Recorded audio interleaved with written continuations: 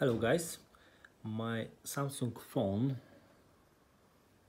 S7H has this problem. When I try to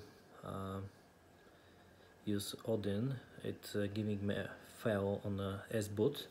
So what I did is download this application called Samsung, and from there, for model you type SM-G935F. This is the model for Samsung Galaxy S7H, and for region I use GRE.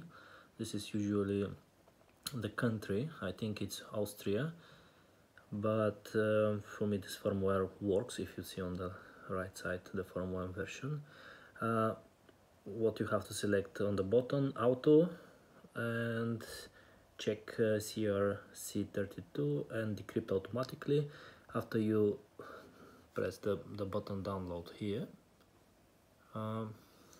it's showing you the file in this box.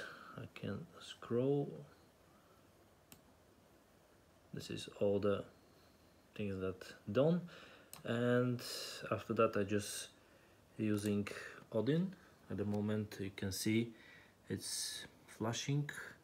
I use Odin 3.13 and you can see everything is fine, and my